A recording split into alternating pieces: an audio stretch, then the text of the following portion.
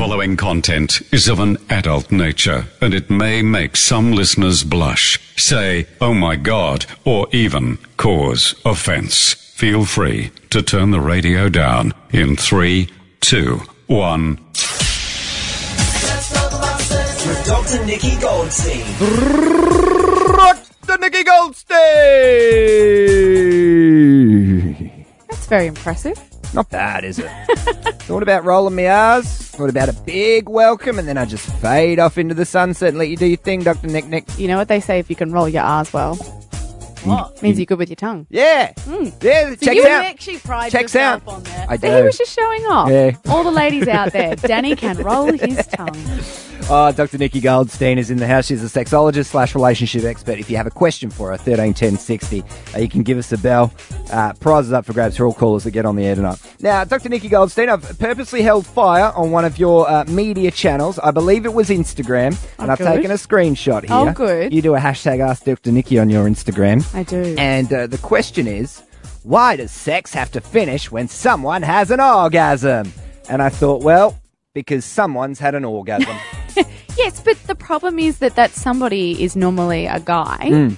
And for a lot of women out there, they're sitting there going, well, I'm nearly there and let's keep going.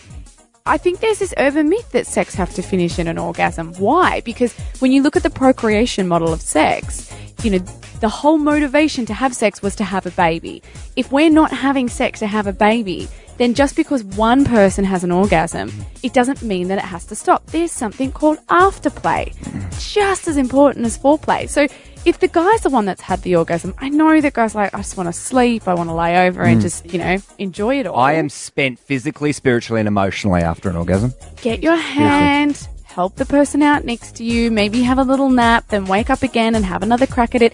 It doesn't have to end at an orgasm. But that also goes with, it can end without an orgasm. Everyone thinks that it's like the one thing to have sex and to have good sex is an orgasm must be present. Not necessarily. You can still enjoy it without the big O. 100%. I usually fire one off about 3 or 4 hours before I know I'm going to get lucky, just because I prefer to go longer and risk not having one than go off like a party popper at a 3-year-old's birthday. You just want to put on a good show. Yeah, I do. No, seriously, like, guys, there's too many raps out there that guys just want to get their rocks off and a wham bam, thank you ma'am kind of thing. Some guys do. No, some guys do. Yeah. Some guys do. Not But everyone a is lot of- deep and emotional as you no, are. but a lot of guys, the whole performance anxiety comes from that we are just so desperate to please the other one. And that's it. If you said, right, you can either only orgasm yourself, Lakey, for the rest of your life, or no orgasm for you ever again, but guarantee an orgasm for your partner for the rest of your life, You'd pick that. I'd take the latter. It's very mature of you. Very kind. Well, I'm a mature Should we guy. put this to the test? Because I actually don't believe it. What are you talking about? Why would I lie about that?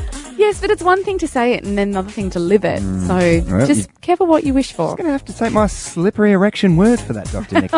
Liz, in Coffs Harbour, you've called 13 10 60. What's... Live cough, sorry. I was sick last night. What's your question to Dr. Nikki? Yeah, look, my husband had an accident over 15 years ago and he's got nerve damage in the back of his spine at his neck. And every time he climaxes, he has some shocking pains just shooting up through his body. Have you heard anything like that before? Well, I have heard of injuries and what happens when you have an orgasm, because your body the muscles will tense, and often they can have a flow-on effect to other areas, and especially where there is injuries, even if it's as simple as, you know, a joint pain or anything like that. So if there is severe trauma to that area, then you are going to be contracting those orgasms and potentially having pain there. This is where I actually think we need to be more better at having these conversations with people like physios and osteos. I did a hip injury, and one of the first things I had to ask my osteo was, okay, where can I not put my leg? You know, what positions? And they were saying to me how a lot of injuries, you know, people are too scared to talk about sex, because really for this, it's going to be about how do you relax and have an orgasm, and how do you brace for that, you know, intense contraction, but not have that flow-on effect to the neck and back area. So there are ways to be able to relax, and meditation and looking at kind of ways of deep breathing through an orgasm so it's not as muscular, contractual. I don't even think that's a word. But I would say to also have a conversation to any kind of other practitioners you're going to about different positions or different ways to minimise the impact on the spine. I reckon Put him in a couple of different positions as well. Put him on a lyra hoop, maybe. Try some different angles. You never know. It's not about the position, it's about the muscular contraction. Yeah, I know, but if the upside down, you can't contract. Yes, you still can. Yeah, well, you never know. Let's get him in. Let's get him in and hang him up. We'll Do you hang him mind up if we on a hang your couple of husband positions. upside down and Yeah. just test this theory? I reckon that could work. You can try. Yeah. Bring him in, Lizzie. If you've got a question to Dr. Nikki Goldstein, give us a call, 13 10 60. Get some more on the end. The Danny Lakey Late Show. Danny Lakey Late Show around the country. Happy hump The day. following content is of an adult nature, and it may make some listeners blush, say, oh my God, or even cause offence. Feel free to turn the radio down in 3, 2, 1. Let's talk about sex with Dr. Nikki Goldstein. Dr. Nikki Goldstein. And that's supposed is to in impress. the studio. This is proving Anyone? that the R's were the oral sex, but what's that supposed to prove you're good All at? the other things, all the other Okay. settings I've got. You can ask a question to Dr. Nikki Goldstein on 131060. She is a sexologist and relationship expert. Justin in Truganini, you're on the air. What's the cue? How's it going? Yeah, bloody good, champ. What's the Hello. cue? Every time I have intercourse with my partner, when I climax, I get really hungry. So, like, I'll go into the kitchen and smash, like, 6 sandwiches. Yeah. Yeah. I get a bit pissy about it because I don't lay there and cuddle her. Yeah, right. Are you eating enough vagina during? Oh, Danny. Okay, well, maybe you need to think ahead and make the sandwiches and put them beside the bed Right. so that when you're done, you can cuddle with like one arm and eat sandwiches with the other. Life is about compromise, Justin. But it's a very easy thing, right? Sex is exercise. It requires energy. And when you have an orgasm, it also requires energy. So it's very reasonable that you are hungry. You just need to find that happy ground between when you have your sandwiches and making sure that your missus has some snuggle time. This is a classic example of Pack thinking ahead, snacks in the J-Man. bedroom. Yeah, snacks in the bedroom. Massive Peanut butter fan of sandwich. that. Rest it on the right shoulder. That way you can eat No. from the... No, you can. You can eat from the shoulder and then both hands still. A cup of bosom. Oh, you mean right hand around the I hip thought you for meant spooning. like a doggy style thing. I was like, no. Dr. Nikki, yeah. please, I ask you every week. Please I get went your to mind out another of the gutter. level. Please. I did a you just then. Sarah in Newcastle. Thanks, J-Man. Sarah in Newcastle, what's your question? Hi, my question is, what are the chances of getting pregnant from pre-cum? Okay, so there are a lot of factors when it comes to pregnancy, and especially pre-cum. I think the myth is that you can't get pregnant from pre-cum. You can, but it also then depends on where a woman is in her cycle and what type of contraceptive options she's using. So the biggest message with this one is, even though they think the pull-out method works, there is never a guarantee, right? We can get pregnant from pre-cum. So if you do not want an accidental pregnancy at the moment, make sure that you have looked very closely into barrier protection and some form of a contraceptive option. Yeah, always steer clear of the enthusiastic web, Sarah. Always.